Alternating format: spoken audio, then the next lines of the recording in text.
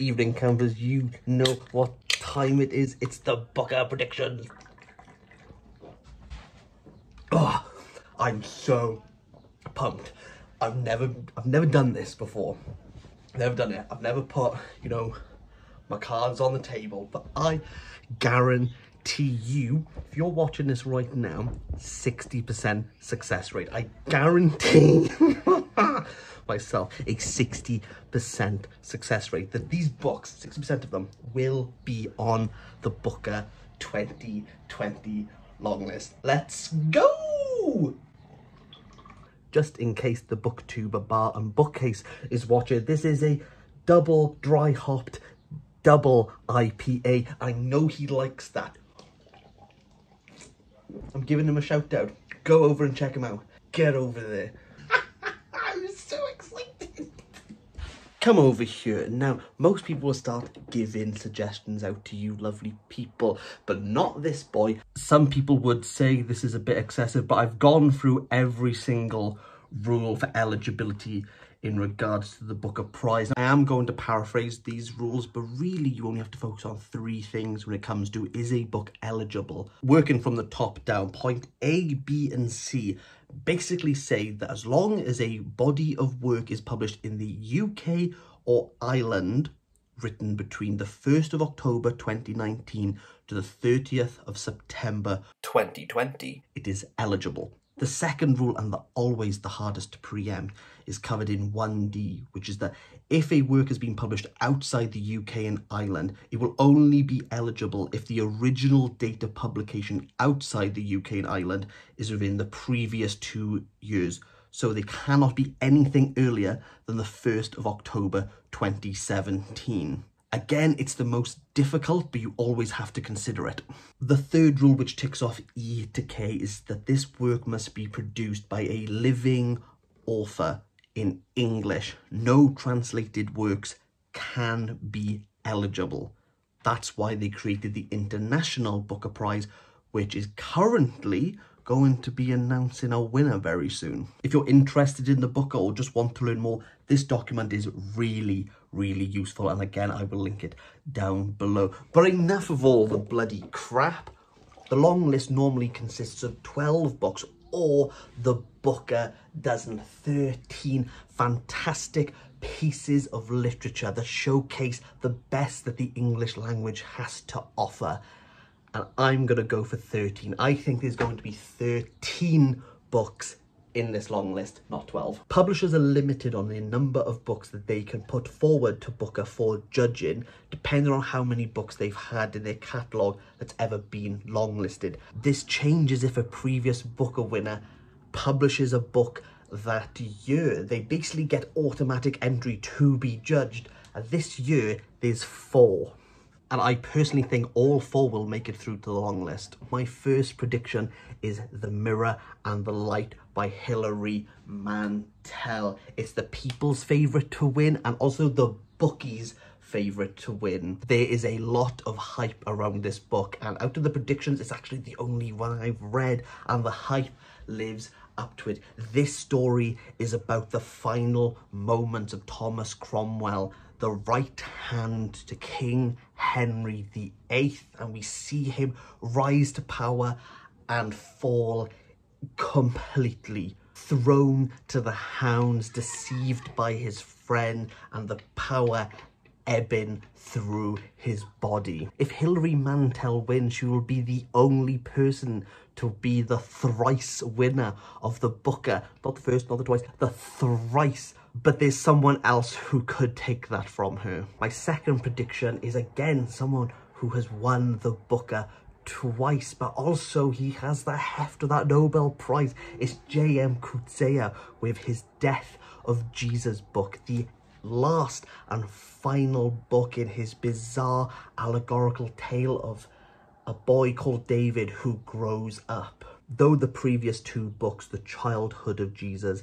and The School Days of Jesus, haven't won, Booker is known to give parts of series awards. If you look at The Ghost Road, the last in a trilogy of Pat Barker's Regeneration series, And recently I've read Paul Scott's Staying On, which is a spin-off to the Raj Quartet. I think out of all the books that I'm predicting, I think Coetzee is probably going to be the person who has enough clout to take that from Mantel without making it too controversial. Coetzee is a genius and his prose is fantastic, and I think out of all my predictions, he is truly the only one who would be able to take that crown from Mantel and not be controversial. Would be controversial because The Mirror and the Light is bloody fantastic. My third prediction won the prize last in 2008 with The White Tiger.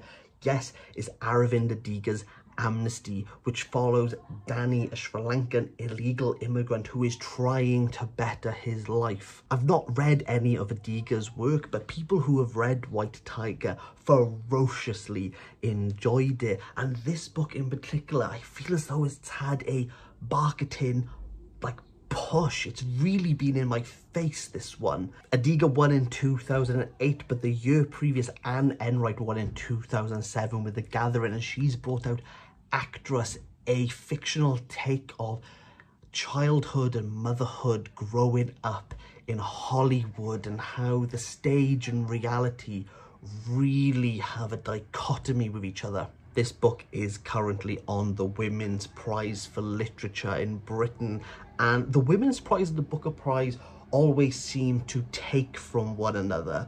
Therefore, I think if The Mirror and the Light's going to be on there, Enright has to be as well. I've done that way too quick.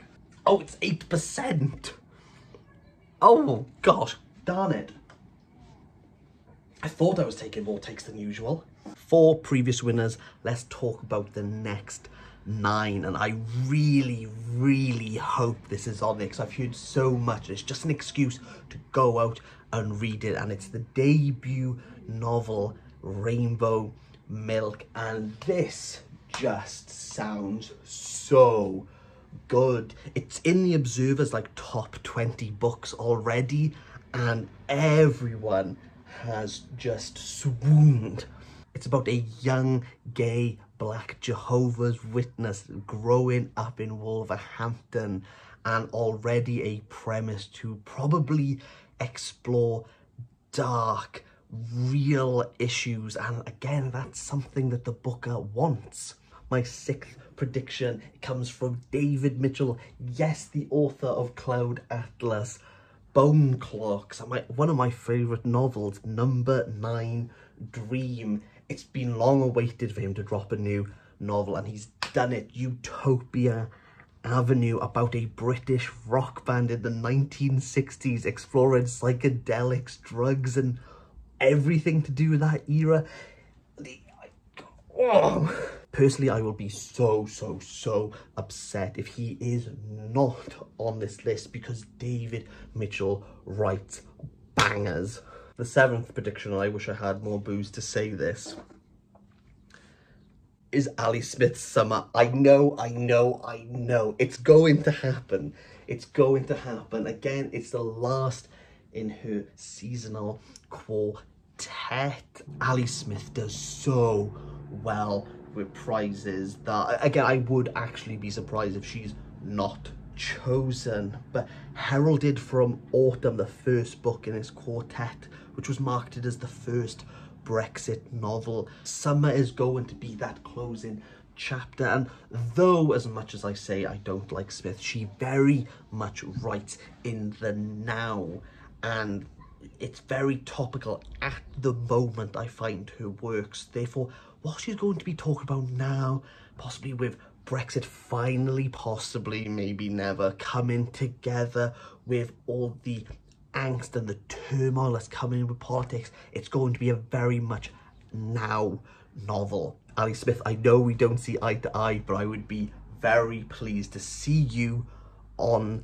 this long list. Oh my god, what have I become? It's the 8% beer speaking. Don't kid yourself, Kieran. She's going to be on this long list. She's going to be on the long list. Swiftly moving on, we have Jeet Thayil's book Low. Now, Jeet was shortlisted in 2012 for Necropolis, and it did really well, had a very good perception.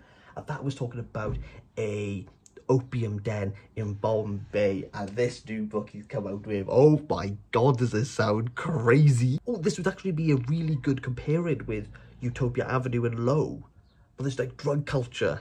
Yeah, yes, Kieran. My next prediction is Jack by Marilyn Robertson, winner of the Pulitzer Prize for Gilead, and we going back to Gilead in this story, looking at one prodigal son Jack. I actually don't know much about this, and it's not one I'm overly confident with, if I be honest, but she's such a big name in literature that surely she has to have been considered. Another book I'm not too optimistic about is Jenny Offill's Weather, but again, it was longlisted for the Women's Prize. People seem to like Jenny Offill. I'm never drawn to her works. Weather doesn't really sound interesting to me. Her previous work, Department of Speculation, yeah, it's not what I'm keen on, but it was like the New York Times like instant bestseller. It's doing well, so I wouldn't be surprised. I just don't want to read it because it sounds quite boring to me. What I am extremely keen on is Akwaeki Azemi's new novel, The Death of Vivek OG. This sounds right up my street. The novel chronicles Vivek's life when he's born and his grandmother dies, all the way up to his impending death. I generally really love those books. I don't know if it's going to be like slow and meditative, but I really hope they've done their best. I really hope they've just done their best work, because it sounds really good. My last two, look, I'll be honest, I'm not completely confident in any way, shape or form they're going to go on this, but I would love to see them on this. The first one I want to talk about is Rodham by Curtis Sittenfeld, which is about a fictional telling of if Hillary Clinton never met Bill. And I just think tackling this subject while Hillary's still alive, while Bill's still alive, with American politics very much ferocious, I don't know how this person...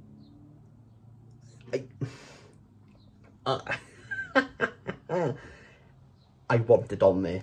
I want it on there so badly. I really don't think it's going to, but I would love it if it was. I chose this over Hamnet. My last prediction is that there is going to be a graphic novel on this long list. Now, Sabrina was the first ever graphic novel on a long list by Nick Donasso. And I think that was in 2018 along with, yeah, it was with Milkman.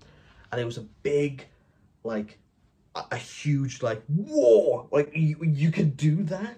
And we haven't done it since. And I think now is the time, because some of the graphic novels that are coming out are fantastic. And the one that I really, really want on there is Year of the Rabbit by Tian Veasna. This graphic novel really looks at the heart and heartlessness of dictatorship, of totalitarianism, of inhumanity, power, and what it means to live in a world that wants you dead. Striking, heart-wrenching, breathtaking, somber, melancholic, but highlighting the dark.